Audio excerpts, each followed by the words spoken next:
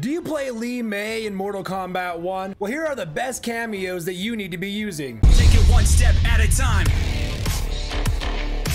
Subscribe here for more Mortal Kombat content, and let's go ahead and get into these cameos. Li Mei has some awesome options and cross-ups with overhead options. She's got a good projectile. She's got a great moveset in my opinion, but her main point of play is gonna be setting up your lanterns for either lantern plays coming up or just pressure on the field. So how do we get those lanterns out more often and more consistently? You gotta use cameos that allow you to do so, and the first option in my opinion is Frost, or of course Sub-Zero, because of the ability to freeze our opponents and then set up our lanterns and then go for the plays. When I think about a Frost freeze is a full screen low, set up our lantern and then just go for it. Of course you can do it in combos.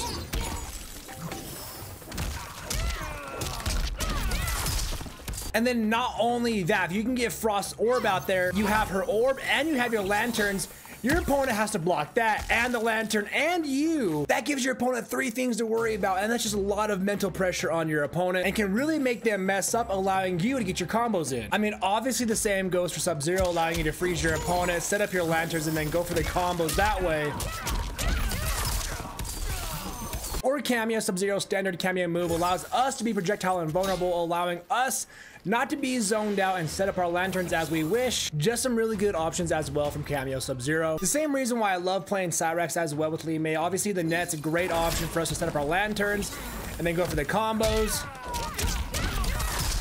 Cyrax also allows you to combo off of special moves that you normally couldn't combo off of, like her down back 3.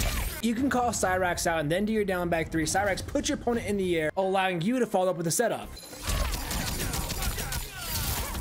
You throw Cyrax out there with your forward Kameo and then you play your lanterns out there. You just have so much opportunity for setup, and again, your opponent now has 3 things to worry about: you, Cyrax, and your lantern. But the pressure with these combinations is just insane. Another Kameo that I love to use with Li Mei is Kung Lao for multiple reasons. First of all, we have the combo extension, which is awesome. But Kung Lao also offers another projectile as well, giving Li Mei her standard projectile and Kung Lao's projectile. Not necessarily making her a complete zoner, but giving her more zoning options. Put us at full screen, throw our lanterns out, throw out Kung Lao, and again, giving our opponent 3 things to worry about: Kung Lao's hat, our lantern, and ourselves, as we can rush in and just really make our opponent hesitate on how to handle all of this. Plus, the teleport is just a great option for Li Mei to really get in there.